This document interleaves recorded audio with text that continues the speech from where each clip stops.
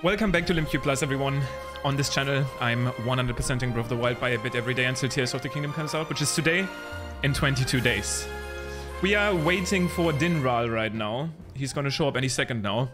And by that I mean probably within the next 3 or 4 hours. And I thought I would use this to actually rant today for once. I've recently been educated about the fact what ranting actually means. I feel like sometimes I misuse the word because rambling is more what I do on this channel. But today it's a little bit of a rant and a little bit of a reminder, I think, to anyone and everyone what time we are in right now, how that's a very precious time, and how to treat other people. I think I'm mainly talking about, so what I'm going to be talking about is social media, Discord, Twitter, etc. Communities that are currently discussing and theorizing the story and lore for Tears of the Kingdom. And I get it. The point I'm going to make is we have to be a little bit more, whenever you do interact and engage with discussions and theories like this, just keep in mind to be respectful. I think for me personally, I get where the potential of being rude and the potential to kind of talk down to some people comes from. You have your own theory that you get really excited about, it makes sense for you, and then somebody else tells you, no, this makes no sense because this and this. And they might have entirely valid points and theories of their own as to why they would discredit your theory, and it gets heated easily. Like, I get excited about theories, somebody has good points as to why they not be true, and it feels kind of bad. And the other way around as well, like, you see somebody's theory you personally disagree with because it doesn't make sense to you, it kind of like conflicts with things that you personally believe about, I guess we can like wind bomb around a bit, about the game. And I have to remind myself, and I'm trying my best, and I think we all should, to just be respectful. Everyone is gonna have their own opinion about the game, their own theory, even if they don't make sense to you, and you believe them to be wrong. You can try to point out reasons you don't believe so respectfully, but try to not be aggressive, or try to not like make fun of them, or whatever. It just doesn't make sense. And what I kind of wanted to remind us all about is, yes, Tears of the Kingdom is coming out in 22 days, which is great. We will be playing the game.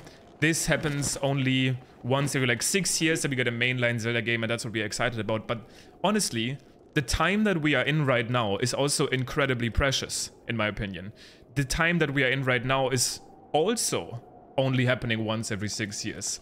Because this is the time where we are all able to theorize and imagine what the game is going to be about and how the game is going to play and feel.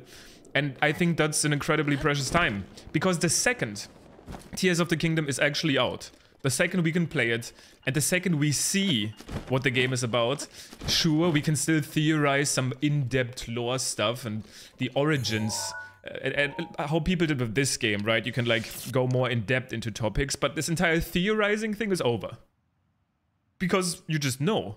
At this point, you're either just telling people what you see in the game, what the game is actually like, the truth of the game, or you're just straight up like making up your own story.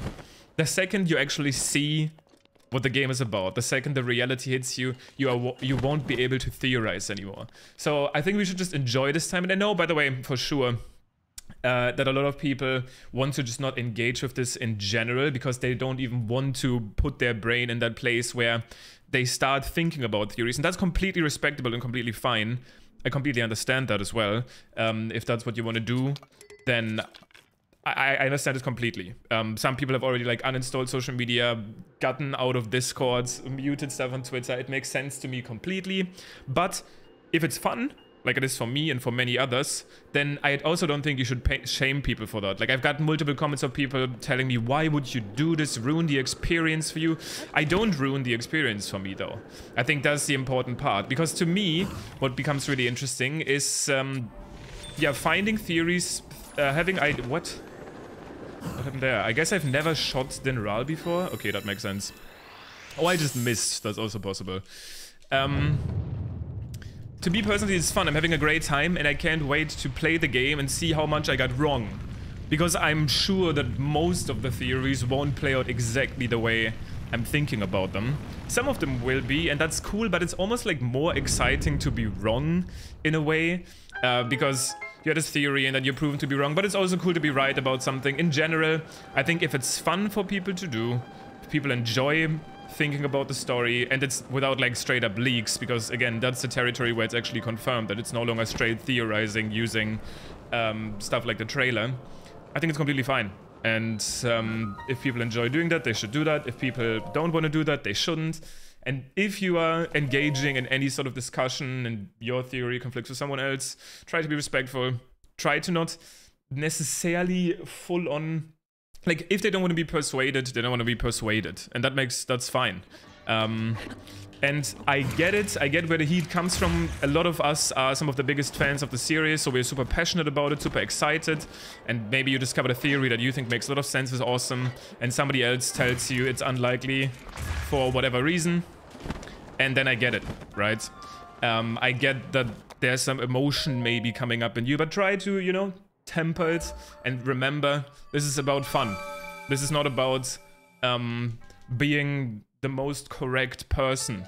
Maybe it is for somebody that's super competitive about it, but like that doesn't mean that you can't be respectful. You know, even in competitive sports, some amount of respect is expected from you. I kind of just wanted to rant about that today, because I see that, I feel like everywhere I go, from my streams sometimes to not necessarily my Discord server, but Discord servers in general and social media.